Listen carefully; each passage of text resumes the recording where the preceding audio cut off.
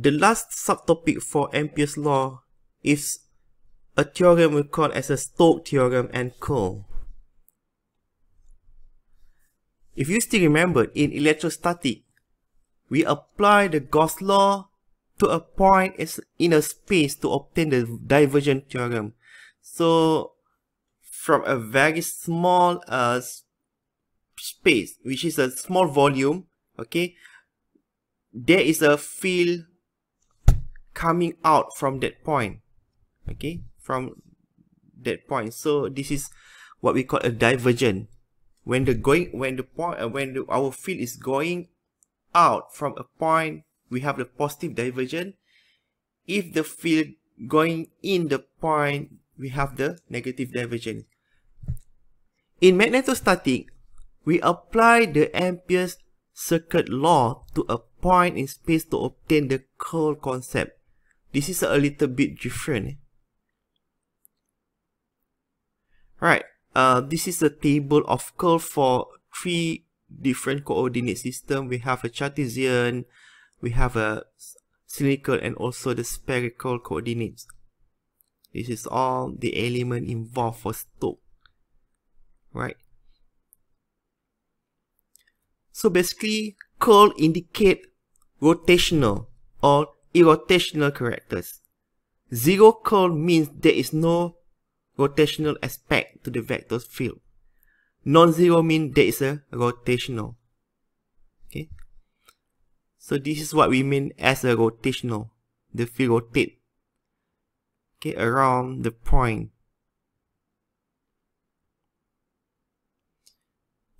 Written in term of vector operator, okay, we can write as a curl H equal to this del cross H. Okay, this is curl. Right. So our field of interest is H field, and this is a del operator.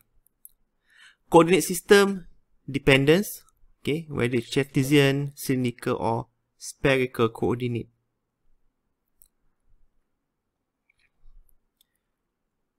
Value of curl H. The curl H is basically equal to J. For electrostatic, the divergence of D is equal to rho V. Okay, here is curl H equal to J, the current density. The unit is ampere per meter. This is what we call the point form of Ampere circuit law. Okay, we have the integration form and the point form. This is what we call the point form.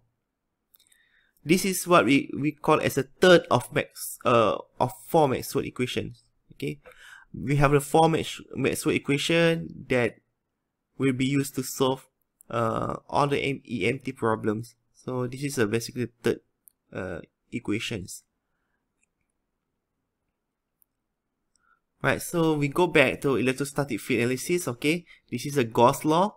The closed integration of d dot ds equal to q enclosed. So when using the divergence theorem, we can relate the dot product, okay, of the basically the field, the integration of field to the surface, and here is the integration of del D into the volume. This is a surface integration and a volume integration. We can relate both. Right. So in magnetostatic field analysis is quite similar. Right. When we have the closed integration of H dot dl, this is basically the line integrations. And then using the Stokes theorems, we can relate, okay, the line integration or loop integration to the surface integration. From here we have a H dot dl, the dot product here we have the cross product, curl H dot ds, right? Still the H. Stokes theorem relates certain line integral around closed curve to surface integration over the surface that have the curve as boundaries. Right, this is a conclusion. Okay, line integration, surface integrations. And this is a thing, right?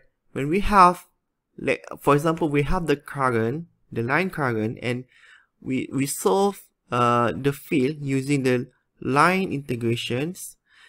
So it's basically equal to the curl H, right? The curl H and dot product is the surface here. Okay, so the curl H is equal to J. J is indicate the current density. Next, this is a comparison between the electrostatic field and magnetostatic field. From this table, you can see the relationship or the similarities between electrostatic and magnetostatic in terms of the component, which is we have the electric flux, we have the magnetic flux, flux E, flux M, and we have the electric flux density. For magnetic, we have magnetic flux density. And then in terms of the formulas, the electric flux equal to the integration of d dot ds. For magnetic flux is b dot ds. Almost the similar form.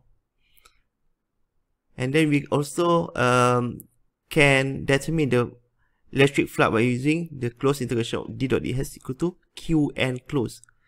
So the flux electric depends on the q enclosed by the surface. However, for magnetic flux, the closed integration of b dot ds is always 0, because there is no net flux that going into the surface.